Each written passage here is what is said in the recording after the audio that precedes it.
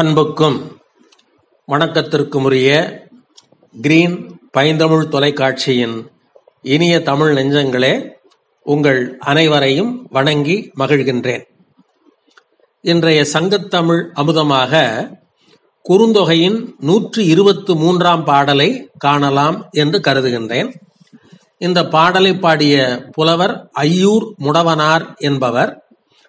இதுல என்ன செய்தி சொல்லப்பட்டிருக்கிறது என்றால், பகல் குறியிடத்து வந்த தலைமகனை காணாத தோழி அவன் சிறைப்புறத்தான் ஆதல் அறிந்து தலைமகற்கு சொல்லியது என்ற துறை இதில் இருக்கிறது.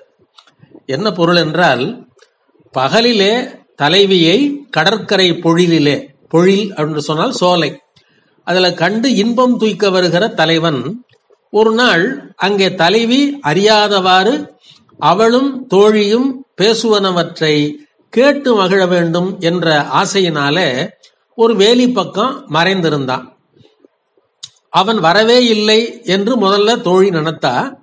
பின்பு அவன் மறைந்திருப்பதை தோழி பார்த்துட்டான்.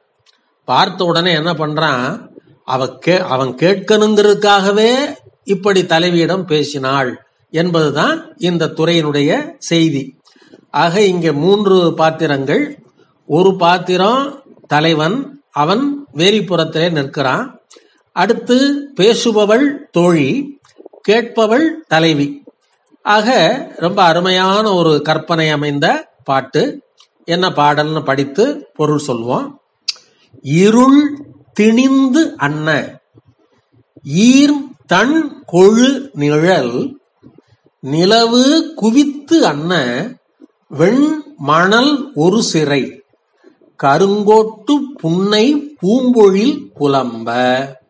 இன்னும் வாரார், இன்னும் வாரார், வரூம் பன்மீன் வேட்டத்து என் ஐயர் திமிலே அப்படின்னு சொன்ன.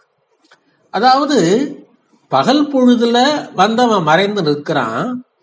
அப்ப இன்னும் அவர் வருவதற்கு காலம் நீட்டித்தார் என்று சொன்னால், நம்முடைய அண்ணன்மாரும் நம்முடைய தந்தையும் இன்னும் சிறிது நேரத்திலேயே என்ன போறாங்க, அதாவது மீன் பிடித்து கொண்டு அந்த படகிலே வரப்போகிறார்கள்.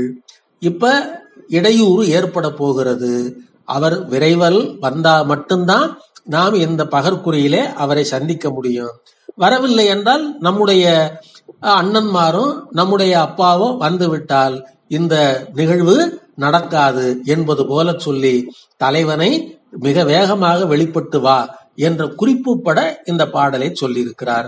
என்ன, இருள் திணிந்தன்ன ஈர் தன் கொழு நிழல்.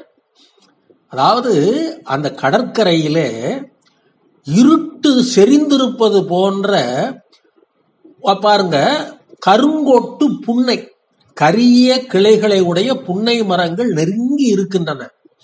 அப்படி புன்னை மரங்கள் நெருங்கி இருப்பதனாலே பகல் நேரத்திலேயே அந்த இடம் இருட்டாக இருக்கிறது. ஏனென்றால் அதுதான் சந்திப்பதற்கு பொருத்தமான இடமாக தேர்ந்தெடுத்திருக்கிறார்கள். ஆக பகல் நேரத்திலேயே நெருங்கி இருக்கின்ற புன்னை மரங்களினாலே இருள் கவிந்திருப்பது போன்றிருக்கின்ற கொழு நிழல், அதாவது மிக செறிந்து இருக்கின்ற அந்த இருட்டு பகுதியிலே, அது ஈர்தன் மணல் அப்படின்னு சொன்ன ஈரமான மணல் பரப்பு. அந்த ஈரமான மணல் பரப்பு எப்படி இருக்குன்னா, நிலவு குவித்தன்ன வெண்மணல் ஒரு சிறை. அதாவது அந்த மணல் வெண்மையான நிறமாக இருக்கிறது.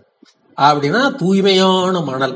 அது எது போல இருக்குன்னா, நிலவுன்னு சொன்னா இங்க சந்திரன் ஒரு சேர குவிந்திருப்பது போன்று அவ்வளவு வெண்மையா இருக்கான் அந்த மணல். அப்படிப்பட்ட வெண்மையான மணலிலே ஒரு பக்கம் கருங்கோட்டு புன்னை பூம்பொழில் புலம்ப. நாம் மட்டும் இங்கே இருக்க அந்த நாம் குறியிடமானது தனித்து இருக்கிறது. புலம்ப என்றால் தனித்து நிற்றல் என்று பொருள். ஆக நாம் குறியிடத்து சென்று சந்திக்க இயலாத நிலையிலே அந்த இடம் தனித்து நிற்க, இன்னும் தலைவர் வரவில்லையே, இன்னும் வாரார், இன்னும் தலைவன் வரவில்லையே. அப்படி வராத சூழ்நிலையிலே இன்னும் சிறிது நேரத்துல வருவார்கள். யாரு? பன்மீன் வேட்டத்து என் ஐயர் திமிலே. திமில் என்றால் படகு. பல மீன்களை வேட்டையாடி கொண்டு வரக்கூடிய என் ஐயர்னா தமையன்மார் தகப்பன் ஆக இவர்கள் விரைந்து வருவார்களே, ஆகையினால் இந்த பகற்கூட்டம் நடப்பதற்கான சூழல் இல்லாமல் போய்விடும். ஆக தலைவர் இதற்குள் வந்திருக்க வேண்டும். இனி வருவதற்கு காலம் தாமதித்தால் மீன் வேட்டைக்கு சென்ற நம்முடைய தமையன்மார், அடுத்து நம்முடைய தந்தை போன்றோரெல்லாம் வந்து விடுவார்கள். இங்கே நம்மால் நிற்க இயலாது அப்படின்னு சொல்லி என்ன உடனே நீ வெளிப்பட்டு வா என்று சொல்வது போல அங்கே தோழி சொன்னாள். தலைவன் இப்பொழுதே வருவதா நல்லது அப்படின்னு சொன்னான். ஆக எவ்வளவு குறிப்பாக எவ்வளவு சிந்தனையோடு அந்த தோழியின் கூற்றை ஆசிரியர் அமைத்திருக்கிறார் என்பதை நாம் கண்டும் கேட்டும் ரசிப்போம் என்று சொல்லி இந்த அமிழ்தத்தை பருகுவோம். மீண்டும் பாடலை சொல்லுகிறேன். இருள் திணித்தன்ன ஈர்ந்தண் கொழு நிழல் நிலவு குவித்தன்ன வெண் மணல் ஒரு சிறை கருங்கொட்டு புன்னை பூம்பொழில் புலம்ப இன்னும் வாரார் வரூம் பன்மீன் வெட்டத்து என் ஐயர் திமிலே என்று சொல்லி இந்த பாடலை நிறைவு செய்திருக்கிறார். ஐயூர் முடவனார் என்ற புலவர் என்று சொல்லி நிறைவு செய்கின்றேன். நன்றி, வணக்கம்.